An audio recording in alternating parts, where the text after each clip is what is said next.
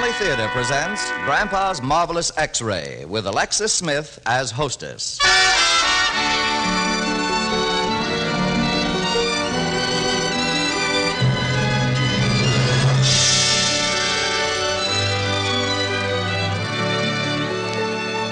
From Hollywood, the Mutual Network, in cooperation with Family Theater, presents Grandpa's Marvelous X-Ray. To introduce the drama, here is your hostess, Alexis Smith.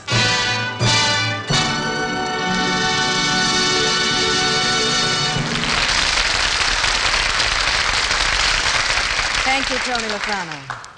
Family Theater's only purpose is to bring to everyone's attention a practice that must become an important part of our lives if we are to win peace for ourselves, peace for our families, and peace for the world. Family Theater urges you to pray. Pray together as a family.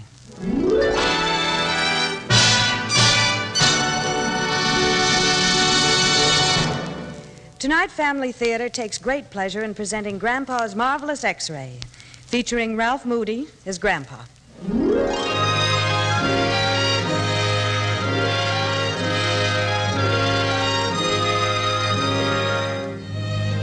It seems to me that the very young and the very old have one big thing in common. All those folks in between don't seem to understand them. Maybe that's why us oldsters get along pretty well with the youngsters. Now, take me, for instance. I've got a fine great-grandson, Jojo. Well, Jojo and me are pals. You see, I live with my grandson, Big Joe we call him, and his wife, Florence. That's Jojo's mother. Well, right now, Jojo has a new baby sister, so he's kind of on the outside. Jojo, please don't slam the door. The baby's asleep. Gosh, Mom, I'm sorry. I forgot.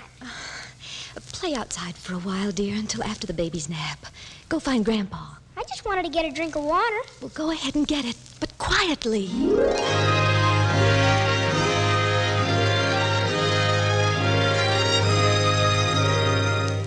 Yep, that's Jojo's burden at the moment.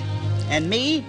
Well, I have my pension from the railroad, and it helped me to run the household. So I feel I'm paying my way.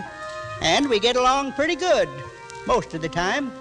Except sometimes me and Jojo just sort of have to break away and go over to the park. That's where Jojo had himself a big time, on the slides and swings. And I talked to some of the other old boys who make the park their afternoon headquarters. You ever notice that about parks? For the very young and the very old. When Jojo gets tired of scooting around, he comes over and just sits while me and the boys play cribbage or chew the rag. 15-2, 15-4, 15-6, and 2 pairs 10. That skunks you, Mr. Gresham? Oh, luck, that's all it was, just plain fool's luck. Well, now, I don't know about that, Gresham. Let's look at the record. Oh, you and your darned old records, Fred Miller. Can't you ever forget you was a bookkeeper? For good business, you gotta keep good books. Now, let's see. As I recall it, Gresham owes me for 123 games, counting 2 today. Well, now, let's check. Haven't made my entry for the days yet, but the total does appear to be 123 in your favor, Tom. And every one of them was lucky. Of course, you're doing much better with me.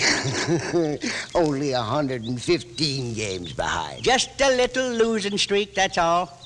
Well, we'd better pull out of the station right now for home, Jojo. About time for that bus to come by. Ain't getting too old to walk, are you, Gresham? No, I ain't getting too old to walk. Jojo and me just happen to like to take the buses, you concerned old deadhead. No, ain't he touchy today? Better go home and practice, Gresham. Oh, come on, Jojo. Don't get lost now, Gresham. You concerned old deadheads! Jojo, now don't you talk like that.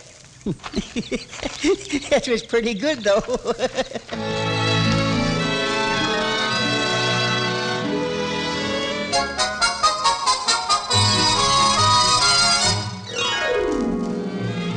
Those old ginks are always riding me about those cribbage games.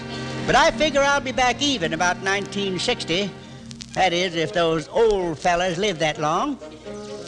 It's not so far to home from the park that we couldn't walk, but Jojo gets a big thrill out of riding the bus, so we always wait for it.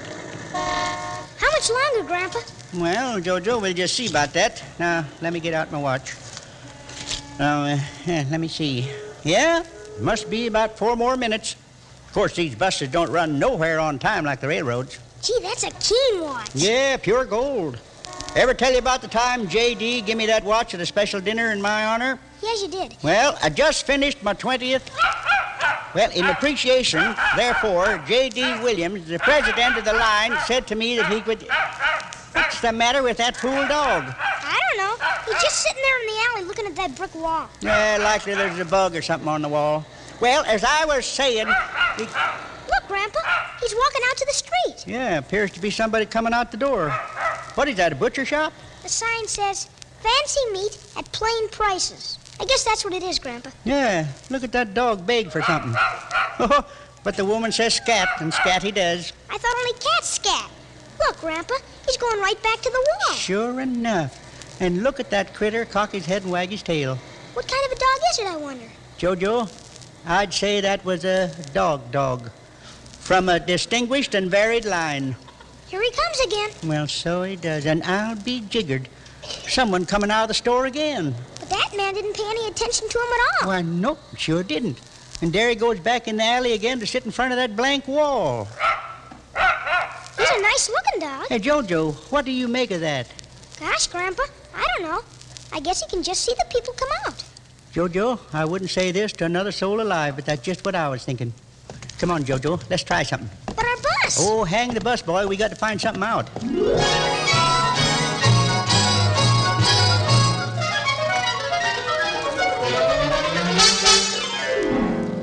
Now, I ain't one to jump at conclusions, because I've been wrong a few times in 84 years. And even though Jojo's ideas seemed to be the evident answer, I didn't feel like saying right off that the dog could see through a brick wall. So Jojo and me go into the store. There aren't any more customers, just the butcher's there, so we order a little hamburger and wait. There you are, sir. That'll be 74 cents. 74 cents? This here's a pretty expensive experiment. Well, there you are. Thank you, sir. Say, mister, is that your dog out there? No, sir, he is not. Just a stray I've been trying to get rid of all day. I think I'll call the dog catcher if he's here tomorrow. I see. Well, thank you. Come on, Jojo. Come again, sir. Now, look, Jojo, you take this package and hide it in your shirt. Inside my shirt? That's right. Now, let's go out on the sidewalk.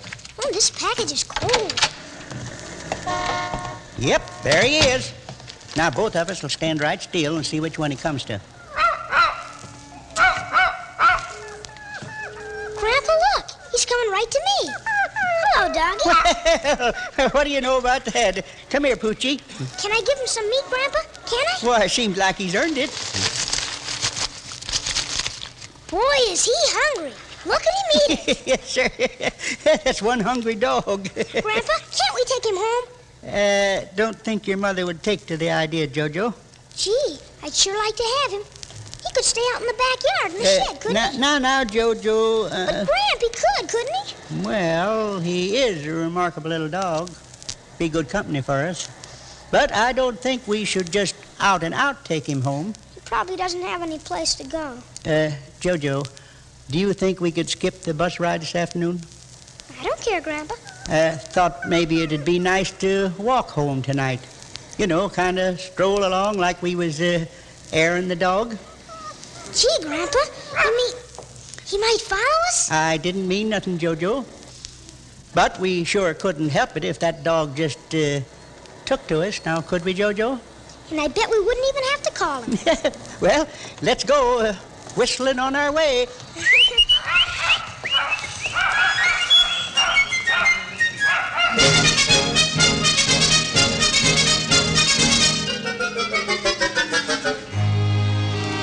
Well, maybe that wasn't exactly the thing to do, but it hit me all of a sudden that Jojo needed that dog. Well, I've always liked to have a good dog around myself, so we walked home, the three of us. My, what a sight. You'd have thought that dog belonged to us all his life. We went to the house the back way and got the dog all settled in the shed with some water and a place to sleep. He seemed to like it, so we went in to supper. How did things go today at the office, Joe? Oh, not bad. You and the baby have a good day? Well, she fretted a little bit. But on the whole, it was a pretty good day. Grandpa and Jojo went to the park this afternoon. Well, how are the cribbage games, Grandpa? Can't win for losing. Those fellas just lucky. They're a couple of con-sounded old deadheads. Jojo! Joe, you mustn't laugh at him. Oh, yes. Jojo, if I were you, I wouldn't take up all of Grandpa's railroad talk. Could I have some more meat, please? Oh, sure. Me too. Oh, well, you two certainly worked up an appetite today. Well, fresh air, you know, fresh air. Reminds me of the time when I went back to being on the road after a desk job. I swear, I never had such a change of appetite in my life. Jojo, what have you got in your lap? Why, Grandma couldn't cook enough food Grandpa, to begin... just a minute. Jojo, I asked you what you had in your lap. A napkin. Yes, but what's in your napkin? Oh, nothing. Let's see your napkin, Jojo. What? Food? Meat, potatoes, bread? Jojo, what on earth? Oh, I just thought I'd eat it later. Eat it later. What were you planning to do? Put it under your pillow? Now, just a minute, folks. I think I'd better tell him, Jojo. Jojo and me, have us a dog. A dog? A dog? Yep, a dog. You'll like him, Mom. He's so pretty. And gee, Daddy's real smart. Well, where did you get a dog? He followed us home from the park. Followed? Yep, followed. Where is he now? Out in the back, in the shed. He followed you there, too? Come to think of it, he did. I will not have a dirty old dog around here with a new baby. Oh, but Mom, you should see him. Oh, mighty fine company for the boy. But this is not the time for us to have a dog. But Mom, he doesn't have any place to go. Well, we'll call the city pound, and they'll find a home for him. But he likes us. Please, Dad? Florence, why not just give it a try? One day, that's all. And if it doesn't work out, we'll call the city day after tomorrow. But I have enough to worry about. Please, Mom. All right. For one day. And then we'll see. Gee, Mom, thanks. I know you won't be sorry.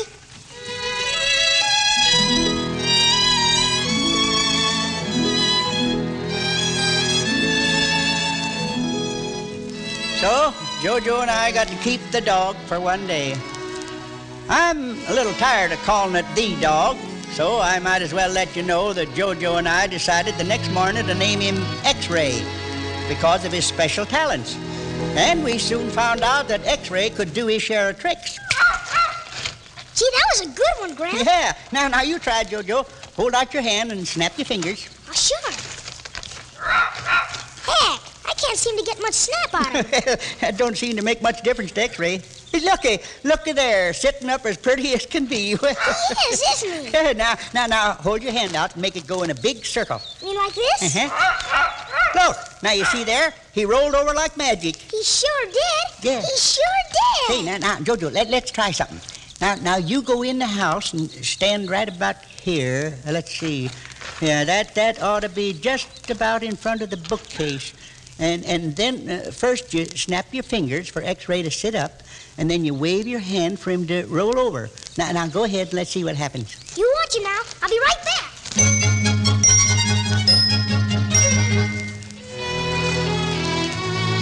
Well, Jojo disappears around the corner, and sure enough, just when it would about be the time that he'd be in the living room by the bookcase, X-Ray starts staring into the wall of the house like he was a-seeing something.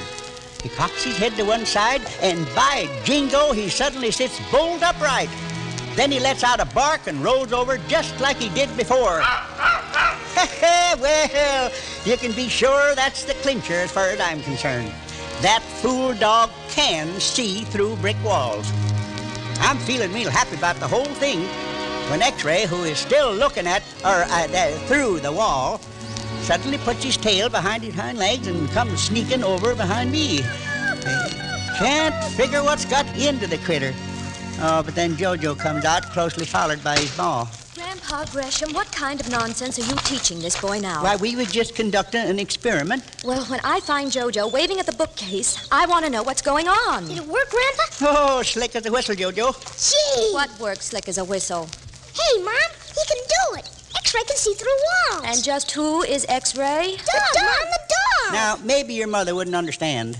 You mean to say you're trying to tell this youngster that beast can see through walls? But he can, Mom. We just proved it. Oh, this is the last straw, Grandpa. You should know better than to fill Jojo's head with such crazy ideas. Well, believe me, tonight, when your father gets home, young man, we're going to see about that dog. Aw, Mom. And no more nonsense about him seeing through brick walls. Yeah, I didn't think she'd understand. But what are we going to do, Grandpa? Well, I don't know about tomorrow, Jojo, but right now I've got me a scheme. We've got a special trick to teach X-ray, and then we head for those 2 old card sharks in the park.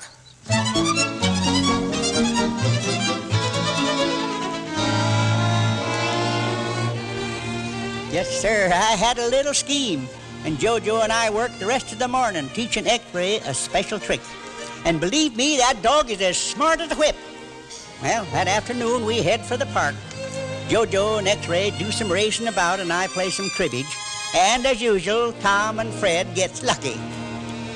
The time comes for our accountant to read the books. And now, Gresham, you owe Tom for 125 games and me 117. Oh, luck. That's all it is, luck. Come on, admit it, Gresham. We just play a bit of cribbage. Why, you 2 old coots aren't smart enough to beat that old dog sitting there. We're too good for him, Tom, so now he wants us to play his dog. Dog probably could play a better game. I bet he could beat you both. Now, Jojo, you keep out of this. I'll tell you what I'll do, gents. I'll bet you my gold watch against 25 games on the records that this here dog can beat both of you at your own game. Gosh, Grandpa, your watch. Yes, sir, my solid gold watch. Well, now, this sounds kind of interesting. He's gone plumb loco. What kind of a game? A game you fellas should be real good at. The old shell game. Now, here are the shells. 1, 2, 3. Now, one of you can hide this penny under any one of the shells. We'll keep the dog's head under the table, and I'll bet you he can find it every time. How's he gonna do that? He'll nuzzle the right one. Every time? Every single time. My gold watch against 25 games off the book every time. Well, now, Gresham, I hate to take your pretty gold watch, but I'll take you and your dog on. Yeah, good. Put him under the table, Jojo. Come on, boy. Under here, boy. All right, Tom. Make your choice.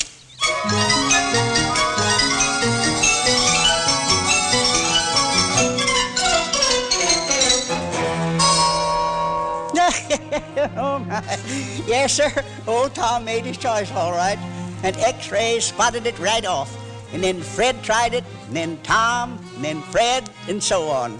And every single time that X-ray vision picked it right out. I was kind of worried once, though, when Fred held the penny in his hand and didn't put it under any of the shells. But X-ray notices Fred's hand. And after he licked it once or twice, old Fred has to give in, and both of them calls it quits. After that was over, they both owed me over 100 games each. Yes, sir. That was quite a day of triumph for Jojo and me, and we went home pretty happy. Why, I even stopped at the butcher shop and bought X-ray the biggest bone I could find. Yes, sir, we all was really living. But the next morning at the breakfast table, we were in for quite a shock. Are we going to the park again today, Grandpa? X-ray likes it. Well, we might, Jojo, we might. I sure hope so. Joe, remember what you were going to tell them. Yes. Jojo, Grandpa, we had a talk last night, and we both feel that maybe we shouldn't keep the dog. Shouldn't keep him? Oh, now hold on. Now wait. Jojo, your mother and I want you to have a dog sometime. The right kind of dog. When you're older, you can take care of it better. But X-ray's doing all right. Jojo, your mother and I feel that right now is not the time. We have a new baby. Your mother has too much to do as it is. Besides, you're getting a little too excited about the so-called amazing talents of this dog, which might be your fault, Grandpa. Yeah, I was afraid of this. I will not have that dog barking all over the place. Now, you'll have a dog someday, Jojo. But I'm going to call the city pound when I get to the office. They'll find a nice home for X-ray. But I want him to stay here. I'm afraid it's settled, Jojo. You don't know what a wonderful dog X-ray is. If they take him away, I'm going too. Sit down, Jojo. No, I'm going to hide him from you. Then they can't find him. Jojo! Oh, dear. I shouldn't have let him keep him in the first place. Grandpa, this is all your fault. Yes, I guess it is. Well, I'll go find the boy and see what I can do. I'll try to tell him. But we're going to miss old X-Ray. He could kind of see right into your heart.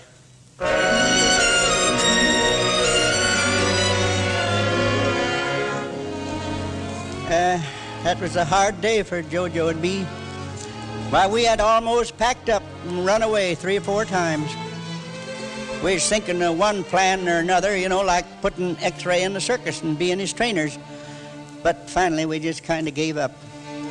JoJo, X-Ray, and me were sitting out in the yard early in the afternoon, waiting for them to come and get him.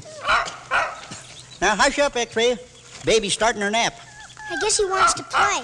Yeah, well, I'm sorry, X-Ray, old boy. We just don't feel like a frolic right now. Grandpa, isn't there something we can do? Yeah, looks like not, JoJo. Looks like not. Here comes Mom. Yep. Well, now isn't this a happy little group? Baby finally went to sleep, so I thought I'd get a little fresh air. You don't mind if I join you? No. It's your house. Jojo, Grandpa, listen, I don't want to be mean about the dog, but really, we just can't have one. Now, you see, he's going to wake up the baby. X-Ray, now you be quiet. He's looking in the house again, Grandpa. Yeah, he's really studying something in there. Make him be quiet. X-Ray, what in the world got into you? He wants you to go in the house, Grandpa. Look at him trying to play. Whatever he wants, make him stop barking. I wheeled the baby into the living room so it would be more quiet, and he's sure to wake her. The baby's in there, Florence? Oh, yes, why? What's the matter? I don't know. I'm going to find out for sure. Now, what in the world's gotten into Grandpa? Gee, I don't know. I guess he thinks X-Ray has seen something in the house. Oh, how silly. But look at him, Mom. See how he's watching Grandpa in the house and go across the living room. Look at X-Ray's tail wagging. Jojo, I don't want to hear any more of that kind of talk. Florence, Huh? get in here quick. The baby's smothering.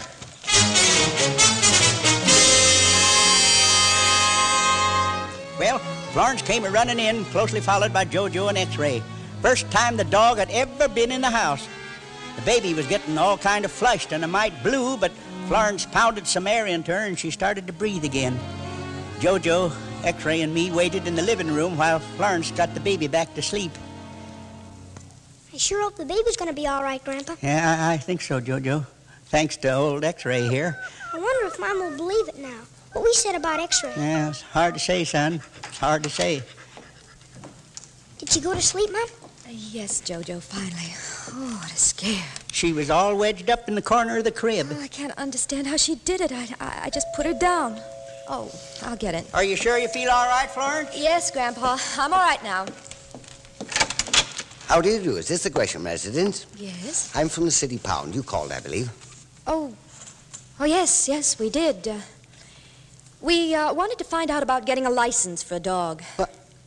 Well, ma'am, all you do is take the dog down to the pound for the necessary shots and fill out the forms. Oh, well, thank you so much for your trouble. You see, we thought at first we might be getting rid of him, but we've changed our minds. Small boy involved, no doubt. All right, ma'am. Well, just don't sit there looking at me, you two. You heard what I said. Oh, Mom! You mean we can keep X-Ray? Yes, we can keep X-Ray. Did you hear that, Grandpa? Yep, I heard it, JoJo. Good news for sure. I kind of think X-Ray heard it, too.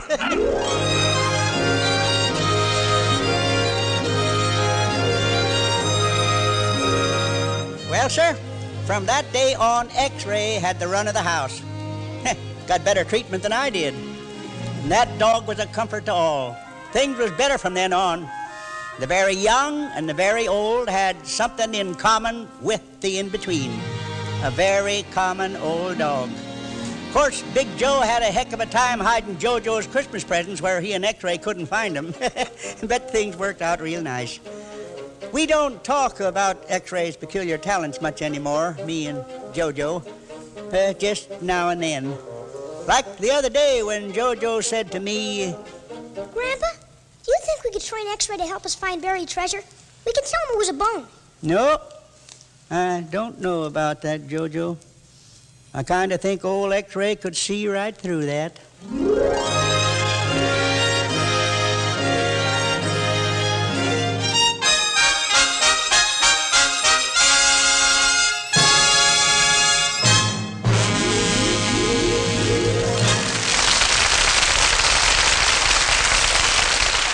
Alexis Smith again. Our story tonight was a fantasy, or we might call it a fairy tale. I think it was a very charming fairy tale.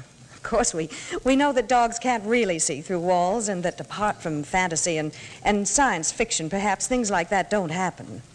And yet there are wonders, events, and the solutions of problems that can't be accounted for by any natural explanation. I'm not referring to superstition either, stars and black cats and walking under ladders. There's something else that is neither superstition nor fairy tale. The great poet Lord Tennyson said, "More things are wrought by prayer than this world dreams of." And it's almost a matter of experience that heartfelt and faithful prayer is heard and in some fashion always answered. But if the prayer of an individual is so powerful, how much more the united prayer of a whole family? For hasn't he said, "Where 2 or 3 are gathered in my name, I am in the midst of them"? It is to remind us of this great wonder and this great truth, that Family Theater brings us this program every week. For it is true today, as it was 1,000 years ago, that the family that prays together stays together. More things are wrought by prayer than this world dreams of.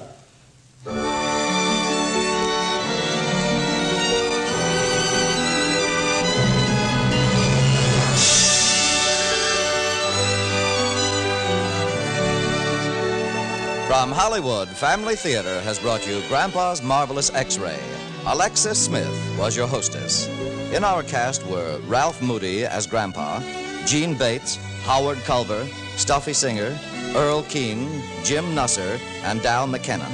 The script was written by Roderick Peterson, with music composed and conducted by Harry Zimmerman, and was directed for Family Theater by Joseph F. Mansfield.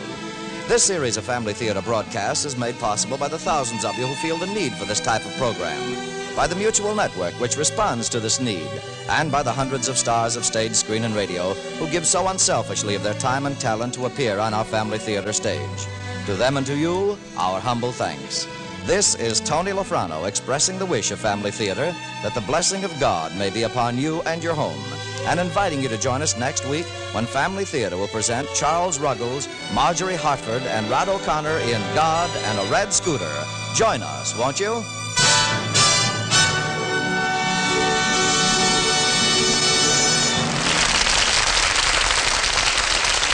Family Theater is broadcast throughout the world and originates in the Hollywood studios of the world's largest network.